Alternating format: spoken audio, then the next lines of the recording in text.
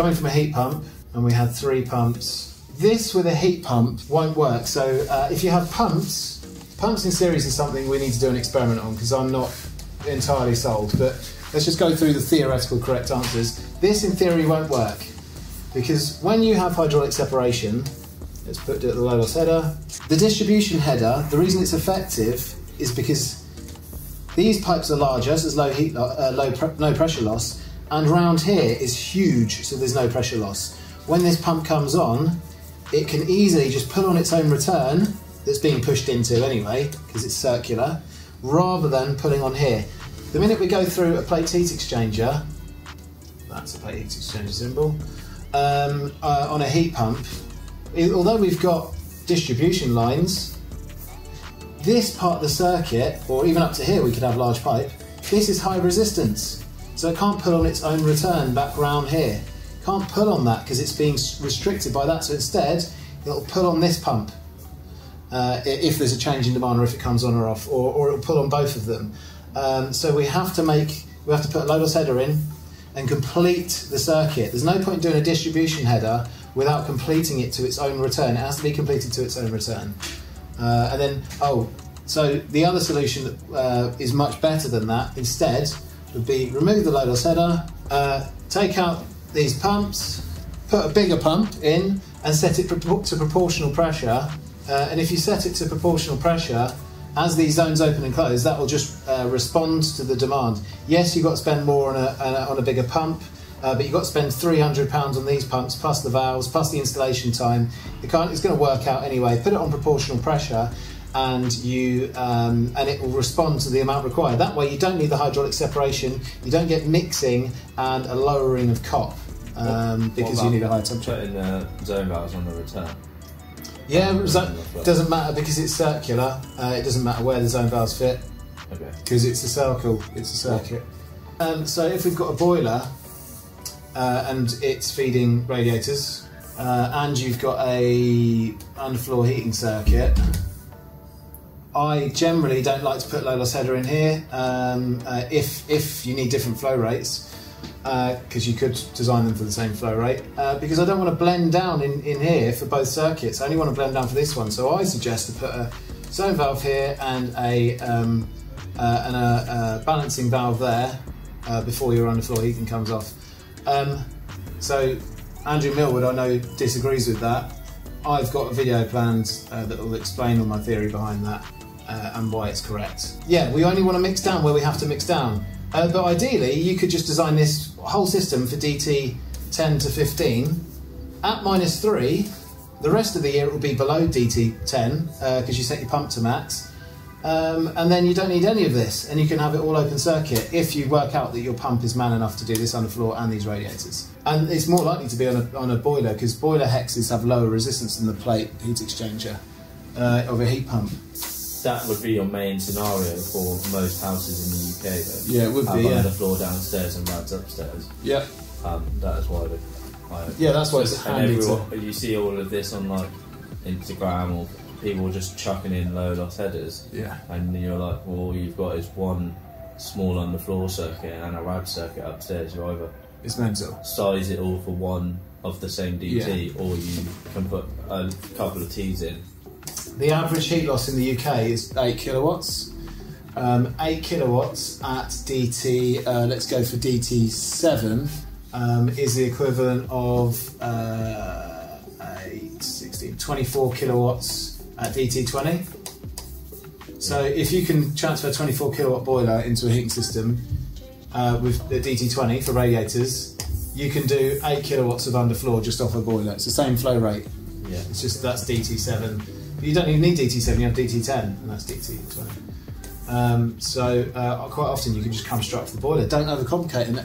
People putting stuff in so it looks better. It feels like they're getting more value, but they're not getting more value because it's been manufactured for no reason. The reason for the close competition, I guess, would be if there's pump packs on it. It's also hard to calculate, so sometimes it's better off, do you know what, just put it on belt and braces, put close competition, or a low loss header in the main thing. Yeah, so if it's a small circuit, if you've just done like a little extension, extensions will be well insulated because they're new build. standard, then it's not going to need a high flow rate at all. It's not that, it's when you turn up at someone's house that's got a boiler fitted, a 30 kilowatt Worcester, 10 rads upstairs, and someone's done all the underfloor with a pump pack on it. Yeah, we route that out generally, don't we? Then they ask why their heating's not working properly, or it's just running flat out, and their bills are high. Because often we get radiator again. Often we get, if you have got a higher flow rate for the underfloor heating, this is underfloor heating manifold here, because this pump's set to 2 or 3, this can pull back, it's pumping that way. This can be pulling so much, it's pulling more than the boiler, so this circuit goes that way and you get reverse circulation around the radiator, so the radiator drops in flow temperature. Then it'll boost up again when the underfloor heating is satisfied, then it'll drop down, up, down, up, down, so we just turn that down to 1. But generally, we're removing all of that and putting in weather compensation anyway. If we're putting on weather compensation, we probably put, the best scenario is to put an electronic mixing valve in there. Was there any more questions on your list? Heat pumps in series, then you would use a buffer to kind of dump. I think you have to. Didn't we work out? Oh, we worked out we had. Yeah, you have to do a buffer with heat pumps in series because, and not just because it's the rule, because that's not how we work. We work out why. Because the pumps will interplay. So if you've got internal pumps, the pumps will interplay. Actually, so at this point here, the pumps will feed back on each other. Pump interplay might not be a problem, but we're going to find out about that very soon. However, if instead you had 2 heat pumps without internal pumps, I don't see why we can't stick one large pump on here, provided you've got enough head, have that running around the circuit, and coming back. If that's open loop, only if that's open loop. Realistically, you'll have... If we're zoning this, or an open loop, and we've got good volume in the main, I mean, you should have good volume here. Also, this should be reverse returned. Provided we've got enough volume on this large pipework, and enough volume here, and we've not overzoned, and we've got the correct control strategy, i.e. the target room temperature is 21 with the weather compensation, and the room stats are set to 22, so it's got room to move. They should just run absolutely fine. The other reason we want to make sure is that's higher than that is because when it goes into defrost, it needs to get round the radiators. So you'll want all those zones, if you've got zone valves on there, open, underfloor heating loops or whatever. Right. So yeah, I don't see... Or you'd have to put a volumizer on it. Yeah, do you know what, volumizers, if you haven't got enough volume of pipe there anyway, volumizer. I would imagine if you've got 2 heat pumps, you've got pretty hefty systems. I was just thinking volumes. But volumizer, so say you've got 2 heat pumps there, you've got that pump, and then you've got all the stats on your underfloor, your rads that are set a little bit higher. You still have to put oil and bypass it. Because you're still going to need, if that all shuts down and it does defrost. Yeah, you should do, unless you've got a radiator like towel rail or something like that. But let's say we haven't got a towel, or our towel rail's got a TRV on it. You should put one in. The problem is, and no one's come up with an answer yet, is this is a modulating pump. What pressure do you set this to in relation to that? There isn't a way to do that. Also, how does this really perform if the... I mean, with this design theory of weather compensation at 21, stat at 22, you should always have one circuit open anyway.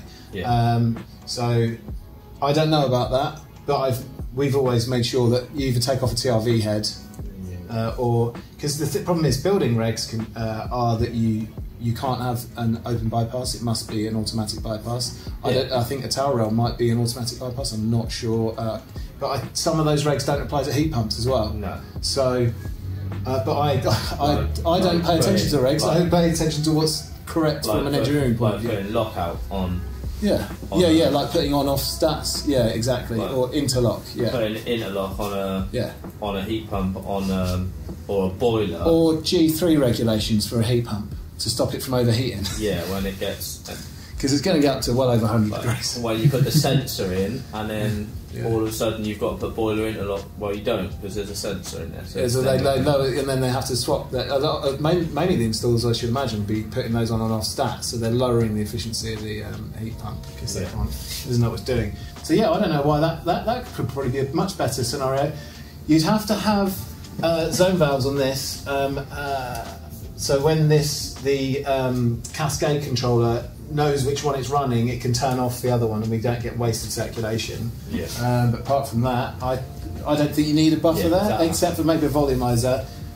Generally when talking about buffer, we're talking about joining the two circuits. Yeah, joining like a big load or so, and having a lot. Yeah, exactly. We are so excited to be facilitating exclusive training for the next generation of heating masters. The Heat Geek courses are designed to take you from heating installer to heating god, with the ability to design hydronic systems from scratch, massively increasing your value as a heating engineer and earn yourself a recognised certification. Let us teach you the skills you need to charge more for your services and future-proof your career.